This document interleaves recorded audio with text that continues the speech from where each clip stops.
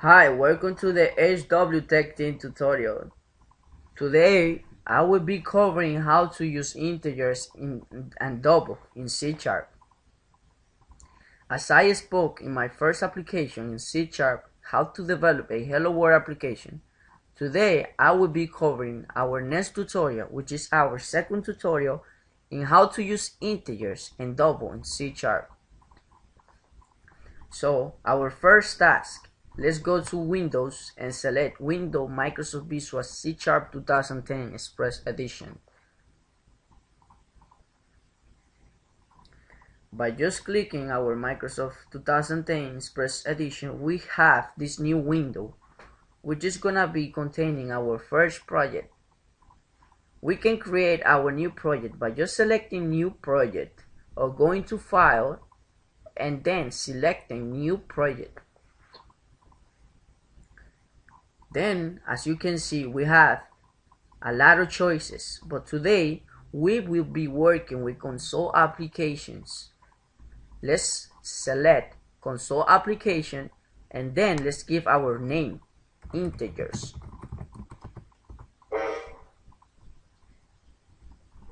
Integers 2, I give it because I reuse this class. So then after we input our name for our program, as you can see, we have our main function included and our class name included, unlike Java. Right now, as you can see in the top, we are having this library, which is gonna be useful for us for our future use, and the compiler will recognize our programming, so it will not give errors as output, unless we do something wrong. Alright, as I spoke, I will be covering how to use integers and double in C#.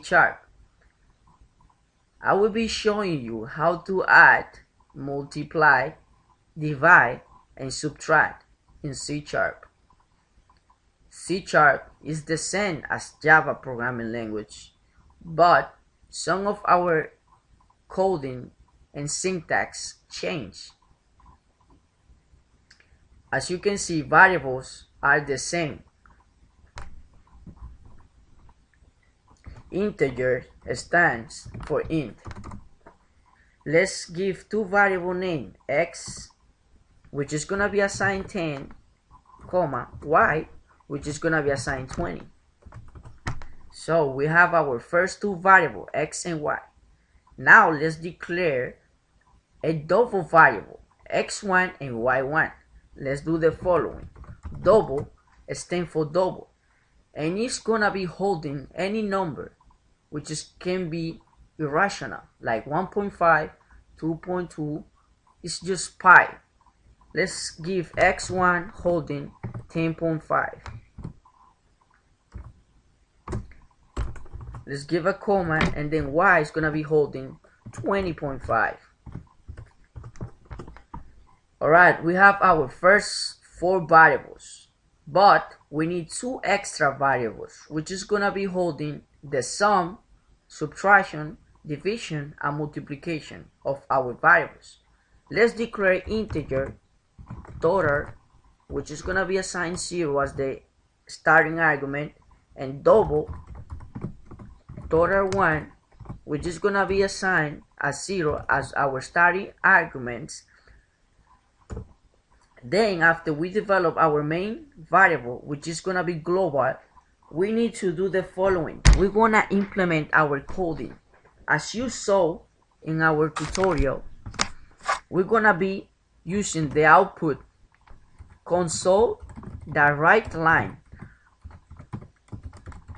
It is basically the same function. In Java, you use system.out.println.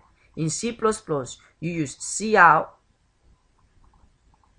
And in assembly language, we use code write string or code write des. But as you can see, we're using console.writeLine. This is another new object for C#. Let's output this information. Hey, welcome to the hw Tech Team tutorial. Alright, now our coding begins. Total, which is integer, is gonna be assigned x plus y. Close. Then, after we do the total, which is our addition, let's output our addition. Let's do the following: console that right line the sum of, close quotation, plus the plus operator will be allowing us to input another variable or another argument after of. Let's input our x. You know where x comes from. X is our variable that we declare globally. X will be holding a number, and the number is 10. So the sum of x, let's do the plus sign again. Open quotation and put plus sign. Alright, as you can see, in this section we don't have quotation, but in this section we do have quotation. When you put quotation, that means that this variable which is inside here, or the operator plus, will be passing as an argument for the output. Let's put y, which is our next variable, holding 20. Then let's put the plus sign again, open quotation, and then put equal sign, close quotation. Then let's use the plus again to add another conjunction, which is gonna be the total, holding x plus y, which is gonna be the answer, 30.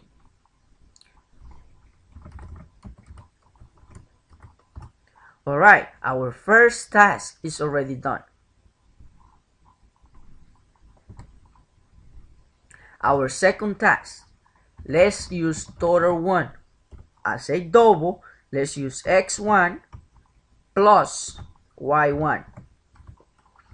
Right here, x1 is our variable, which is double, and is holding 10.5.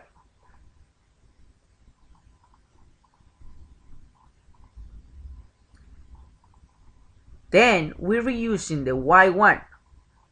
As you can see, we have different names.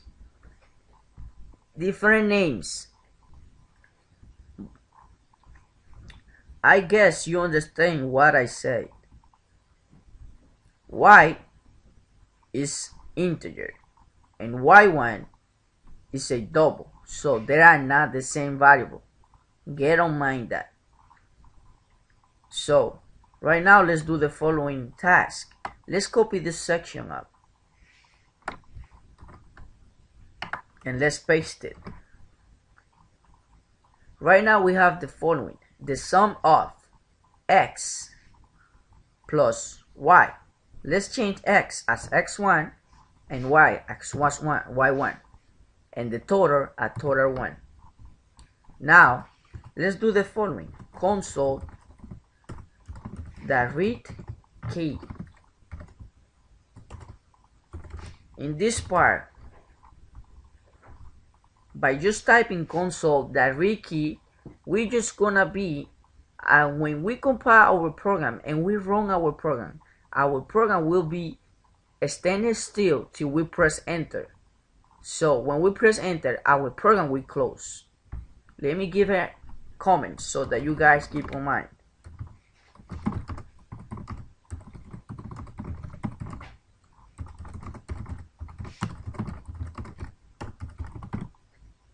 Alright, let's just build solution. Our build succeed, then debug, or just press the run.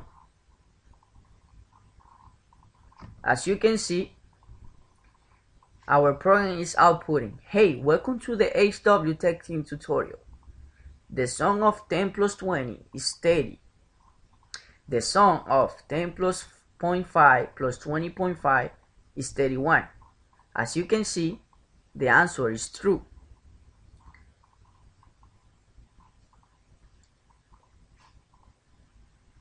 Now, after we have our program, let's cover our next function: how to subtract, how to divide, and how to multiply for integers and double arguments.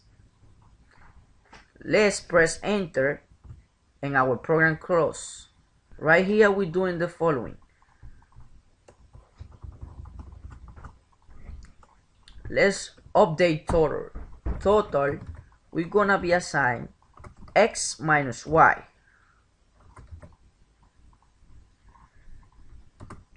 Let me just output this so you guys never confuse. Console.writeLine the integers section.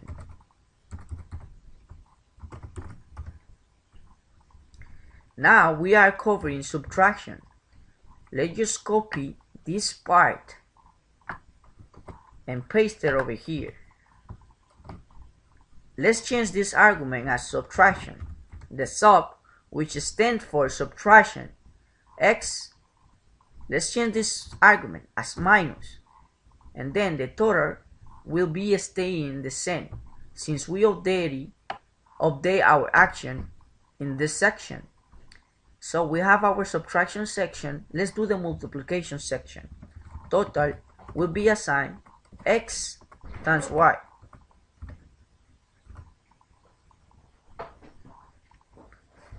By just pressing x times y, we're gonna be inputting our output the same as we did before that. Let's change this section, the multiplication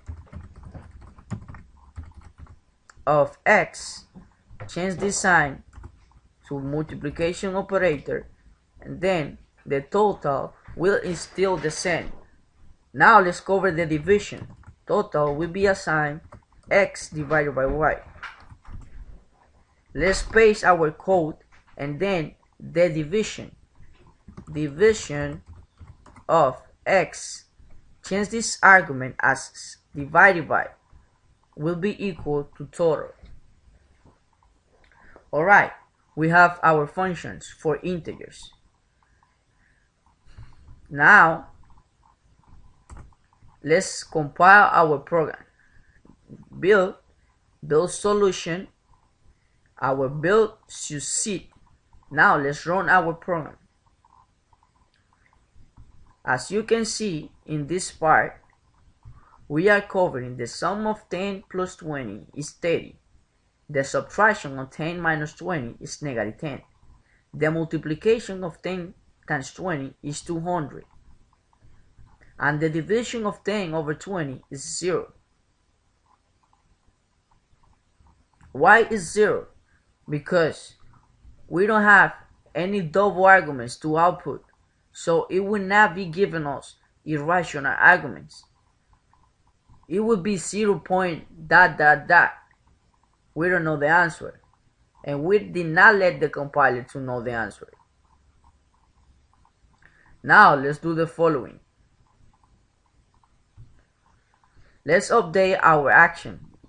In this section, as you can see, total is x divided by y. If you put y divided by x, we're gonna have our next answer, which is gonna be outputting 1. Let's build and run our program. As you can see, the division of 10 divided by 20 is 2. It's not. We forgot to change x and y. Let's flip x and y. Let's put y in this section and let's put x in this section. And then let's build our program and then we run our program. Let's run our program again. As you can see, the division of 20 divided by 10 is 2. It's giving our whole number, which is really, and the answer is correct. In this section, we have integer sections. Now let's cover the double section.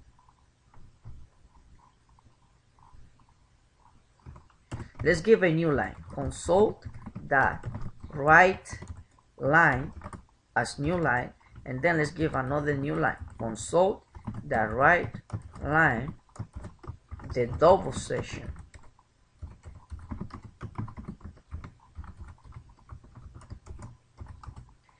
Right now we have total 1 x1 plus y1, which is the sum.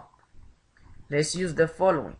Total 1 is gonna be assigned x1 minus y1.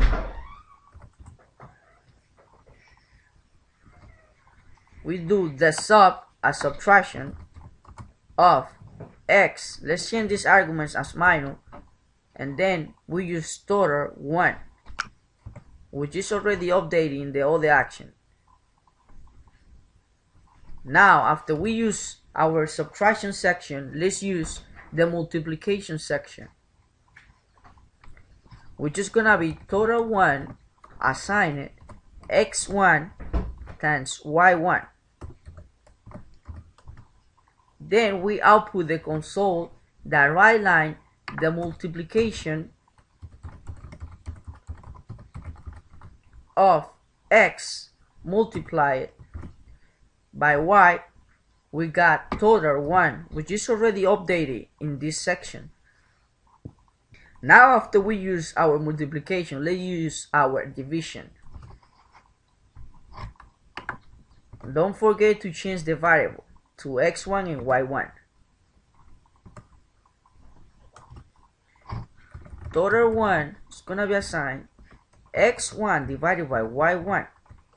As you saw at the beginning, let's see if our output is correct. Let's use console, the right line, the division of x1 divided by y1 is equal to total 1. Now let's build our program. Build solution. Then after we select build solution, let's start debugging.